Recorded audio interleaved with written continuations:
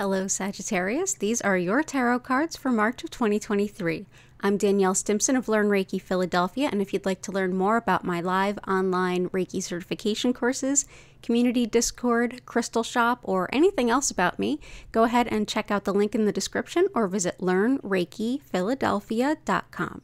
So let's go ahead and take a peek at your cards. All right, so Sagittarius, first things first, this is really not a bad month. This is a pretty great month for you. This is pretty, and it's all kind of practical.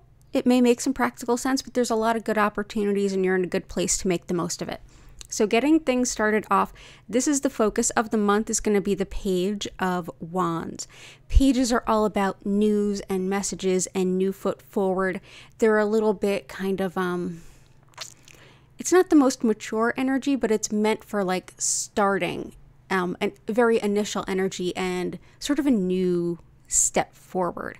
And Wands is in action. The focus this month is on new ways of living your life, going through different tasks, getting things done, but all about these new actions in your life from every part of your life, really.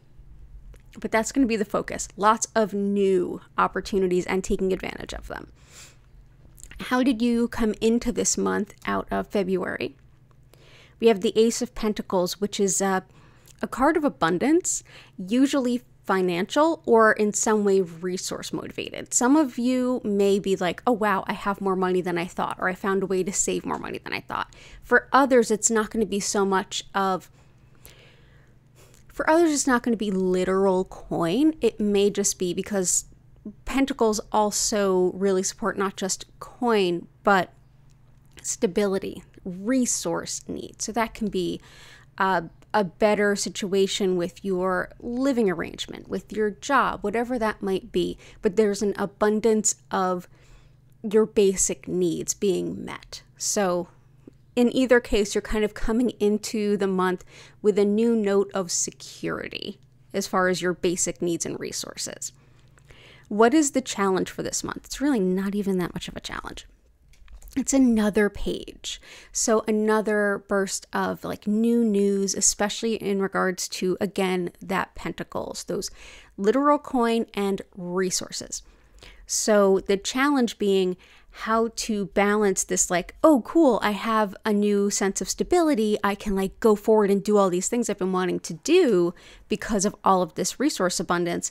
You now have, the challenge is going to be as pragmatic as you can. So to take those resources and not just go, oh, cool, I can go and do whatever I want, but like kind of definitely staying in the yes, embracing the new, absolutely, but also thinking about how it's going to impact you down the road, how this is the best way to use this new sense of abundance and sense of stability in your life so that you're using this new energy but balancing it with that stability so that they kind of come together and work in your favor in the long term, which we will get into a little deeper in this reading. What's the best way forward? It is the Six of Wands. Six of Wands is, we see somebody coming back into a city and is being celebrated for their acts. If this was like a Middle Ages kind of scene, which is what this imagery is based on, the concept of the Middle Ages, this would be someone coming back in who had served as a knight or in some way, and now they're being celebrated for the contributions and the actions they have taken that have benefited the whole.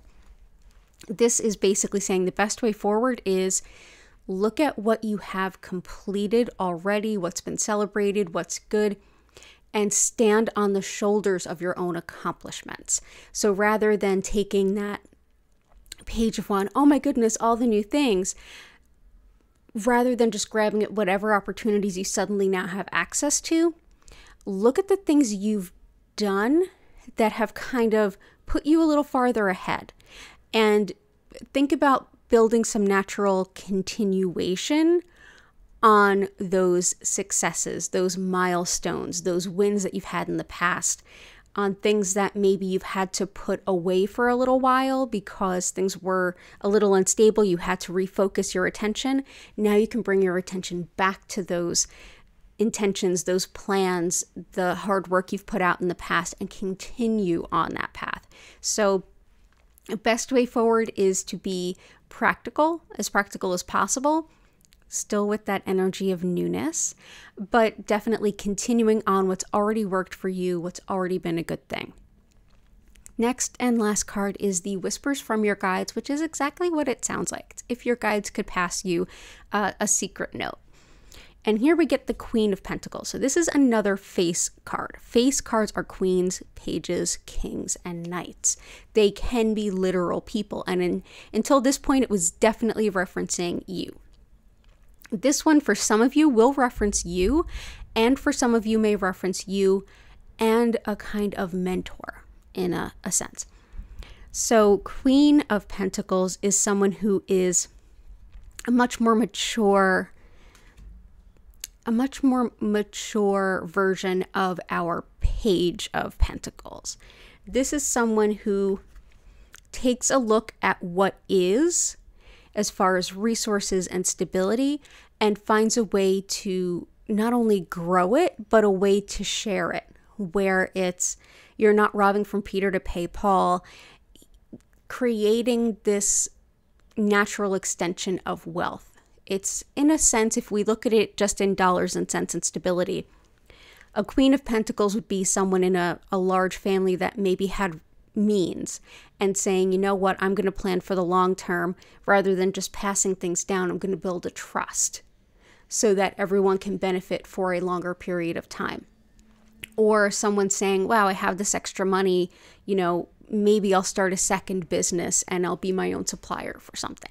It's taking what is there and managing it a little bit bigger, but with the intention very much of stability, security. So this is someone who's planning for the long term. So right now, this reading in a nutshell is saying, yes, you've got this new stability. Yes, you've got this angsty energy to just run down and do all the things that you've been waiting to do for so long. The only advice that they're giving you is remember, you're going to really want to pay attention to this new opportunity so that it continues to build and grow stability for you and even financial growth for you, rather than just sort of doing all the things you've wanted to do without a plan. This Queen of Pentacles is you to a point that you want to embody that how do I take this and make it bigger? It also can say to go and seek out mentorship or guidance or support from someone who has this same kind of mindset, whether that's a professional, like a financial planner or something along those lines, or somebody in accounting to help you figure that stuff out, the best way to use your resources, or even just someone you know personally or professionally that you can sit with and take some guidance from or use as an example as you make your decisions. So you have an abundantly wonderful month coming ahead, and it's going to be a bumpy month. There's a lot going on, but overall, you're in a better position than you had been, and you're going to an even better position. So Sagittarius, I hope you have a beautiful month ahead. I definitely recommend that you check out the videos for your sun, moon, and rising sign if you happen to know all three. Any other major placements for you? That'll give you an idea of the other influences at play and kind of give you a more holistic idea of how the month is going to unfold for you. I definitely recommend, if you found this helpful, to hit the like button and consider subscribing if you want to see what's coming up for you in April.